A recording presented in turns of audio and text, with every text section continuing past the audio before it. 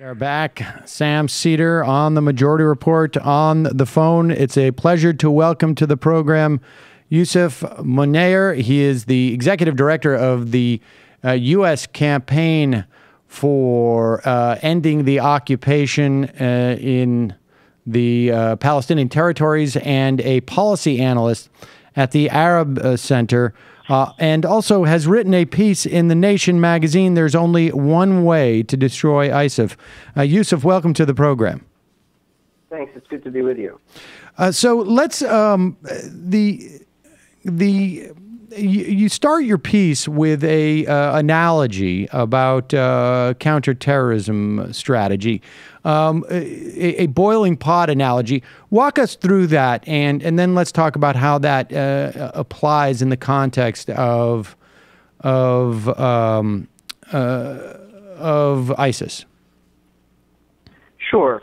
Well, I've always thought that the best way to think about counterterrorism strategy is this boiling pot analogy, and I would encourage your listeners to think about the situation where one is confronted with a boiling pot of water and then facing the challenge of preventing any bubbles from rising to the top. Now, there are a couple ways that you can go about meeting this challenge.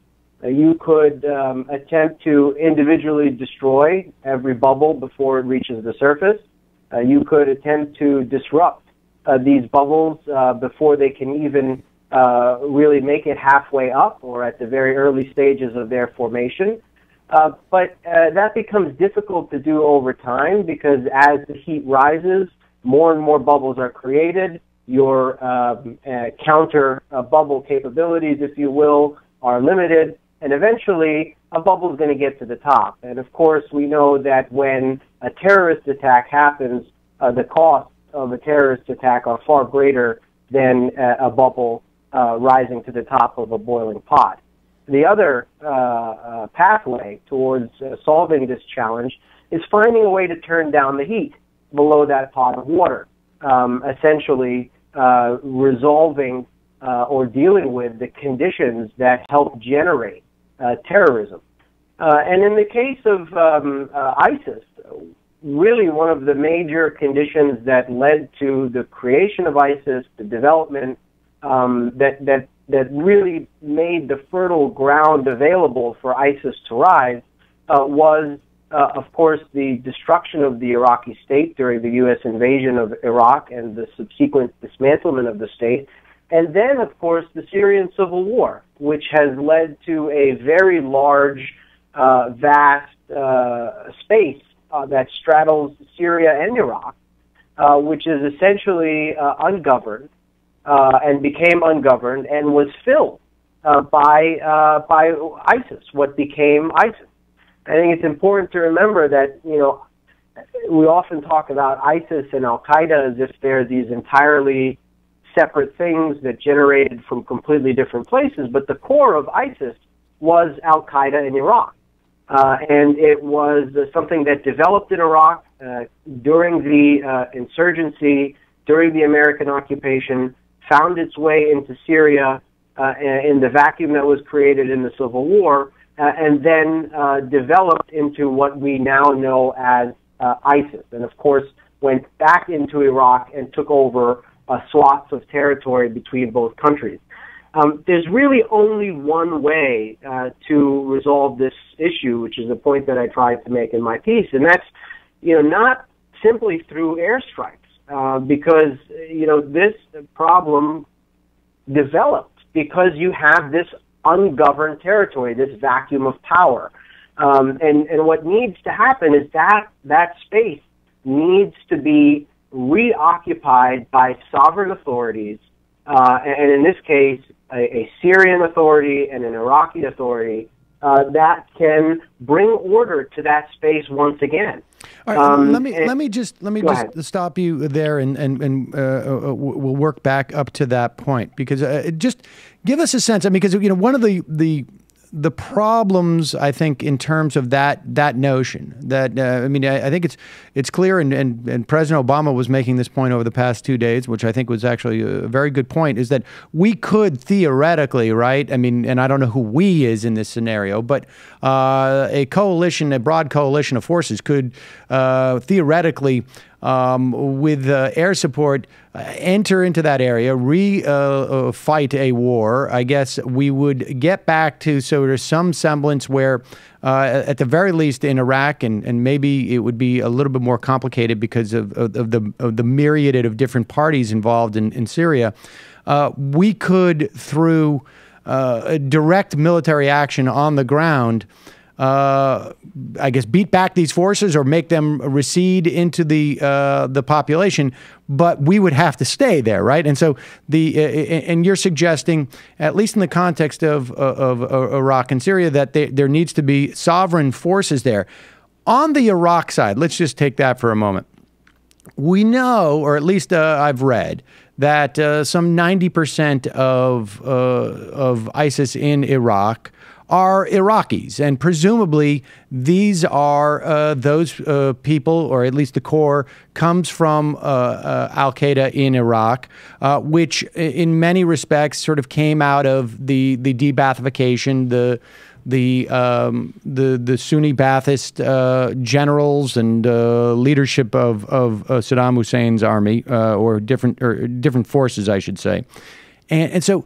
Who could that sovereign be in Iraq if not the Shia who sort of gave rise to the, I guess, the context which gave rise to ISIS? In other words, had there been sort of some effective power sharing, or had there been a capacity for power sharing, and maybe there isn't. And that's part of the problem with the U.S. invasion. Then you would not have seen perhaps that rise of what we now call ISIS in Iraq. Who could that sovereign be? Well, look, I think there's really two ways to go about it, right? We can talk about restoring a central government in what were the previous territorial borders of the Iraqi state, the same borders of the Iraqi state under Saddam, for example, or we can talk about some form of partitioning, right? But the notion that partitioning Iraq is in any way going to be less conducive to conflict generation, I think, is misguided. I think that only sets you down a further path of conflict. This is not an easy problem to solve. Right. And I think that needs to be understood. It needs to be understood that this is a very difficult problem. It is going to take a serious American engagement, mostly on the diplomatic side, not on the military side. And it's going to take some serious introspection into the disaster that was the policy choice of going to war in Iraq, because there's a lot of lessons that need to be learned from that. Unfortunately, it seems many people who are talking about this issue today refuse to want to learn. You pointed out that the president said, we would have to go in on the ground and reoccupy that territory. Look, the thing is, we did that in Iraq for 10 years. Right. Okay? At some point, you have to leave. Okay? And everybody knows that, including the insurgents on the ground. So they lay low and wait till you leave, and then they reoccupy that vacuum. And the other option is perpetual occupation, which not only is essentially illegal, but it doesn't work. And if you want to know how well it doesn't work, just ask the Israelis, who've been occupying Palestinian territory now for 50 years and are nowhere closer to resolving the challenge of political violence. So what needs to happen here is that there needs to be a representative government that retake this space in a way that serves the people on the ground. And it's not going to be easy. And there's a lot of challenges that have to be dealt with. And a big part of it, and you make an important point when you talk about the disaffected Sunni population of Iraq. And really, Sunni populations in many Shia-dominated areas and vice versa across the region where you have disaffected Shia populations in Sunni areas. This can be resolved in part by trying to dial back the broader Saudi-Iranian confrontation in the region, because that is what's creating a lot of the incentives for some of these players to choose conflict over compromise. Give us a sense. Give us a sense of how that is played out in the context of Syria, because I mean, largely speaking, these proxy wars. I mean, and that seems to me to be, there's almost like two levels, two concentric levels at least of proxy wars that are going on here. Particularly as we get to Syria, and we're talking now about the Russians and the Russian agenda that is sort of layered on top of the Syria or the Assad agenda, which is also sort of intersects with the Iranian agenda, whereas there was the Saudi agenda, which it seems to be they may have overreached in their mind in terms of helping in many respects fund what ultimately or providing funds which ultimately ended up in ISIS, and the U.S. agenda, which also seems to be somewhat ambiguous. If you could give us just a sense of where all of those different agendas stand, particularly in the case of Syria. Well, it's a big mess, and there's a lot of players, and there's a lot of different interests. But I think where you start is at the intra-Syrian level, where you have a Syrian government, a Syrian regime, the Assad regime, and a Syrian opposition. And the Assad regime is an ethnic, religious, minority-based regime that has governed a state which is essentially a ethno-religious majority that is not of the regime's background. So you have this Alawite core that dominates a regime that is governing a primarily Sunni state. And while there's some crossover between, it's really been about a family and a close clique to that family that has been able to dominate government and interests in Syria through a very repressive regime at the expense of the majority of the population there. And for the Assad regime, there's really, there's no way out of this at this point, but to continue to fight just to survive. That's the way that they view this. And for the opposition, they too believe that there's really no way out of this but to continue to fight until there's an unconditional surrender from the regime, because they do not want to go back to a pre-Civil War day, because they know precisely how vicious the regime was in terms of their repression of civilians prior to the war, and it would be only worse in the days after if the regime was to stay completely intact. So there's that layer. The next step up is the sort of the Saudi-Iranian contest in the region. And the Saudis have viewed Syria as an opportunity to check Iranian power in the region. Obviously, this was set off by the removal of the Saddam Hussein regime, which, as evil as it was nonetheless viewed by Saudi Arabia as a bulwark against Iranian influence in the region. It was the Jenga block that was pulled by the United States that caused everything to crumble. And it gave Iranian additional influence across the region that it did not previously have.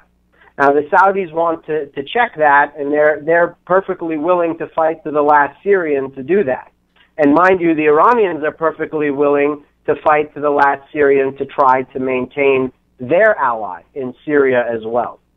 The next level up is the broader, geostrategic contest by bigger players.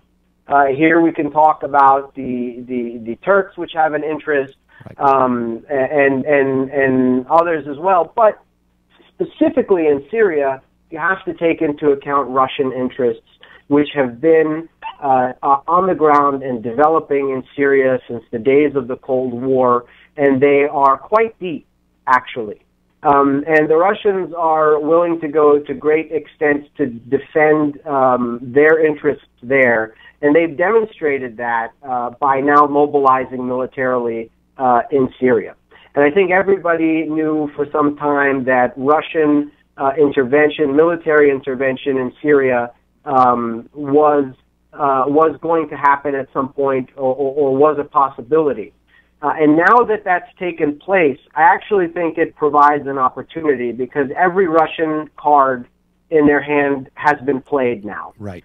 And the Russians are facing a prospect in Syria where the longer they stay involved, the more costs that they're going to take, and they're really fighting to save a sinking ship in the Assad regime. So the incentives for them to come to the table in a way have increased.